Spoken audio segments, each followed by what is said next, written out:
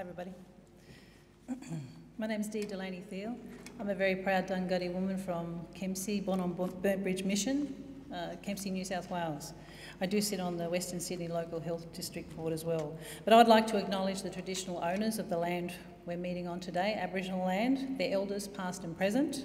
I'd also like to pay my respects to the Honourable Jillian Skinner, Minister for Health and Medical Research, the Honourable Kevin Humphreys, other dignitaries, the board and staff of both local health districts, Western Sydney and the P and Blue Mountains.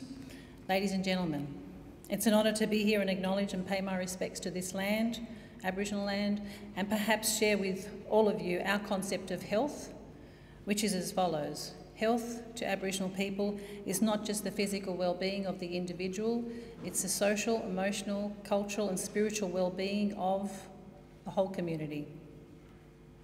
It's a cyclical concept of life, death and life. That's a concept that guides me and many of our people's endeavours to improve the health and well-being of our communities. And it also guides me in my day-to-day endeavours and any board that I may have the privilege of sitting on.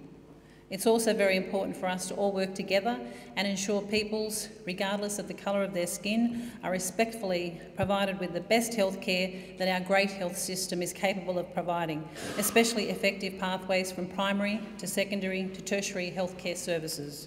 And once again, I'd just like to acknowledge the traditional owners, our honourable ministers, other esteemed guests and community members attending this community forum. And good luck. Thanks.